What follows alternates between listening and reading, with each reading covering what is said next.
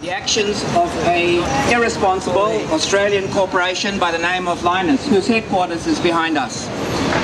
Lynas has built a rare earths refinery in the city, near the city of Kuantan in Malaysia, totally against the wishes of the residents of the area.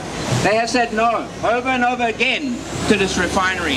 And the reason for this is that rare earths refinery is a very, very toxic process. Currently, most of the rare earths are refined in China, and the legacy, the environmental legacy of this is horrific. Entire villages have been depopulated as a result of this refining. Now, the company says that they are best practice and they have more modern equipment and more modern methods and everything will be safe.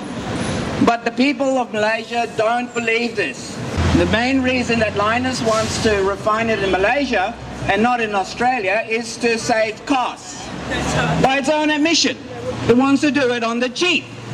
In fact, it's doing it so much on the cheap that it's got a tax-free holiday in Malaysia. It's not going to pay any cents in taxes. On top of that, it has been given the temporary license to operate with no proper environmental study, no proper environmental impact study on what will happen.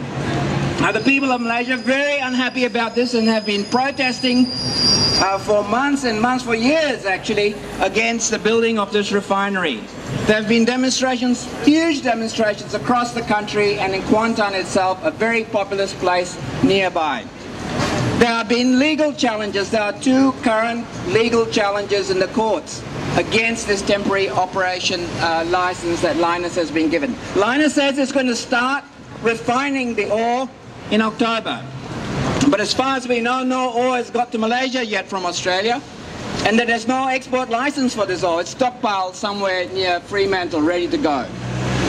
Now, one reason why the Malaysian people and the residents of Kuantan, the town near where the refinery is going to build, are so worried and angry about this. It's not just that they haven't been asked for their consent. It's not just that they haven't, there hasn't been the proper environmental impact studies done, but they've had a terrible experience in Malaysia before with a previous rare earths refinery built by another multinational corporation by the name of Mitsubishi.